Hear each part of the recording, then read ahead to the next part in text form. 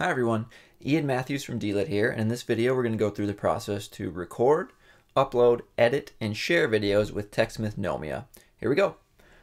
The first thing you want to do is go to grcc.techsmithrelay.com and sign in. If you had an account with TechSmith Relay, that'll be the same login, but if you haven't used Relay or Knowmia before, you'll need to create a new account. That option will be down here if you don't have an account yet. I'm just going to sign in and we'll keep going.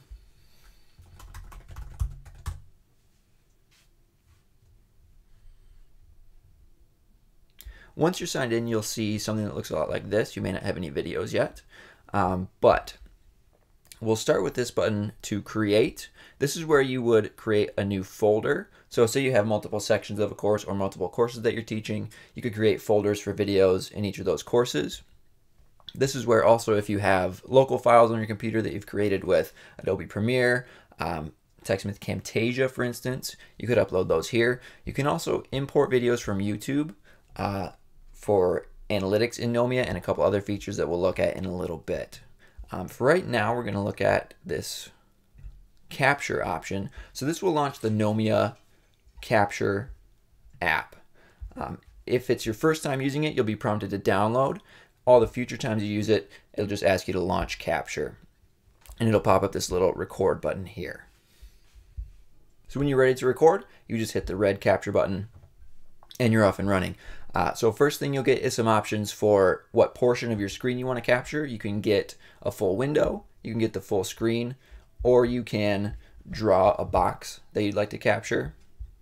And it'll pop up a little magnifying glass when you're close to the edge of a window so you can get your corners really precise. Let's just do our full screen. Something to note, if you're using a mic, you want your voice recorded, make sure that it's picking up your audio here. If you're sharing system sound, that'll be in this little speaker symbol. If you want your webcam on, note you can only share your screen or your webcam at once, not both at the same time.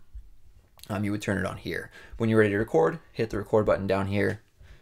You'll get a little timer, 3, 2, 1, and you're ready to go. So this is recording your screen. If you were talking over your PowerPoint, if you were doing a software demo, that will be happening. It will be being recorded. Things to note while you're recording. If you want to switch between your screen and your webcam, you can do that with this button. Hello. If you want to pause your recording or get those options back up, you hit the little pause button. From here, you can keep going on your recording with the record button, or you can stop. So we'll stop now and keep going with our demo. When you hit that stop button, you'll get a preview to make sure everything looks and sounds as you expect it to. Kind of scroll through. You can watch the whole thing if you like. Then, when you're ready, you would hit the blue Upload to Knowmia button. And we'll wait for it to upload.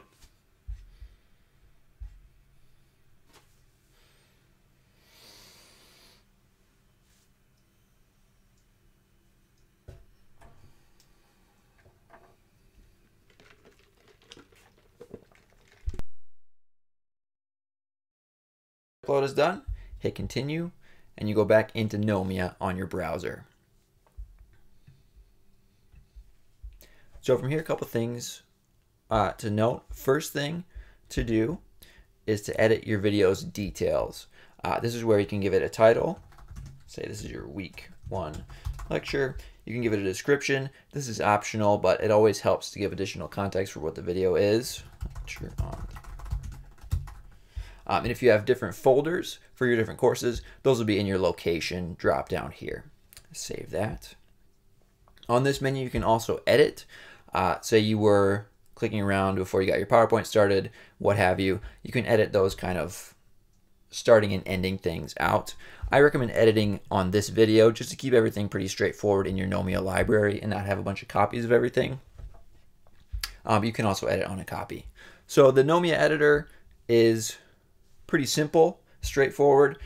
You're just setting in and out points for your cuts. Say you had, I don't know, 2 seconds of non-usable video. You would just set green to start the cut, red to end the cut, and then hit the cut button, and that's chopped out.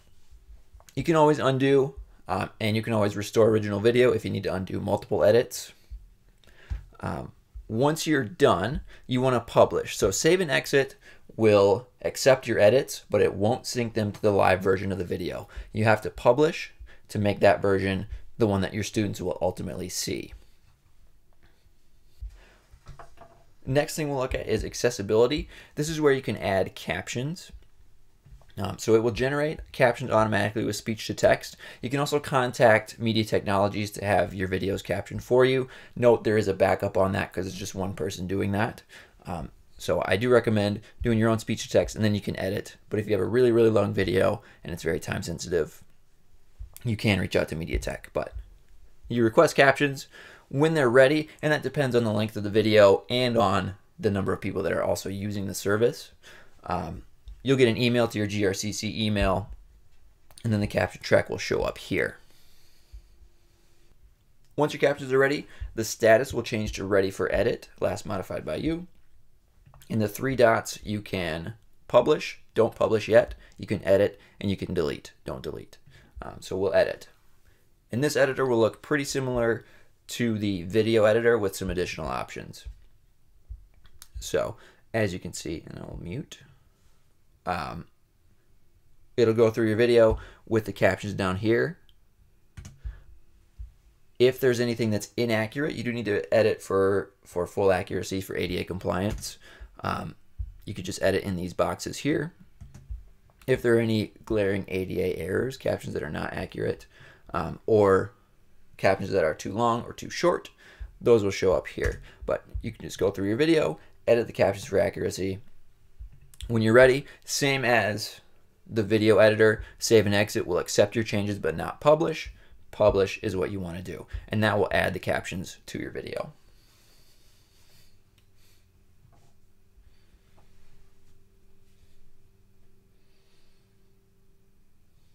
3 more options you might want to make use of. The first is your analytics on the video. This will become important when your video is actually in Blackboard, but this will show you how many viewers you've had, individual viewers, how many views total, so this will be different if somebody rewatches the video, any comments, and the completion rate, what % of the video people are watching. Down below, since Knowmia is an authenticated player through the Blackboard LTI, students will be logged in with their GRCC username. So you'll see each individual student's activity in the video down here, what % of the video they've watched. If there's a quiz, you'll see their score here, any activity and conversations as well. So conversations will add a little comment space on the side of the video. If you wanted to have a video-based discussion, students could type in questions or comments or what have you in a conversation. If you want to add a quiz, that's under the quizzing option. So you can go into quizzing, add a quiz. This will pop up a little preview player of your video and the quiz options down below. So you can watch through or scroll through your video and add questions at various points. Something to note, when you go to add question, it'll tell you you can not move a question once you've created it. So if you have a question in the wrong spot, the only way to fix that is to delete and recreate the question. And it'll prompt you that every time. But you can type your question here, add your answers obviously, and then any feedback. You can have multiple choice, true, false, fill in the blank, or a little free response question. So these will only come to you if you want students to see each other's answers. You would use a conversation rather than free response. Once you've edited your video, added captions, and added any conversations or quizzing you'd like to use, it's time to take your video from Knowmia into Blackboard. So here I am in my week 1 folder where I'm going to add this video. To upload your videos from Knowmia into Blackboard, you'll use the Knowmia LTI, which is under the Tools option, not Build Content. So you'll go into Tools and find TechSmith Knowmia down at the bottom. So this will look pretty familiar. This is just the Blackboard content creation menu. So give your video the name that you have in Knowmia, week 1 lecture, add your description,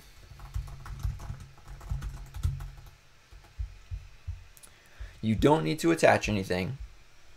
If you have a quiz, or if you want to make sure that students have watched the whole video, you can enable evaluation. So if there's a quiz, that will create the grade based on the student's score on the quiz. If there's no quiz, the student will get a grade based on the percentage of the video that they've watched. So if they watch half the video, they'll get 50%. We won't use grading for now. Yes, from users to view this content. You don't need to track views in Blackboard necessarily because Knowmia will do that even if this is on no. So go ahead and submit. Now to actually attach the video to that link, click back in. The first time you do this, you may have to authenticate to Knowmia again or give it permission. But once you've done that, you'll see your list of all your videos in Knowmia here.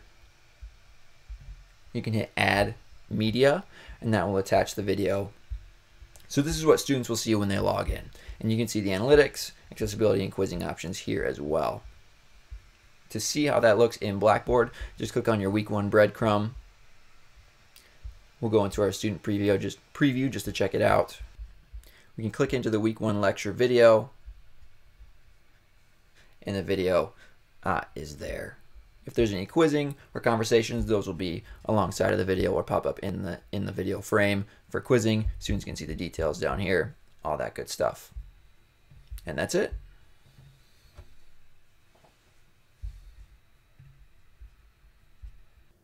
Thanks for watching. If you have any questions or comments, you can email us at dlit@grcc.edu or visit us online at grcc.edu/dlit.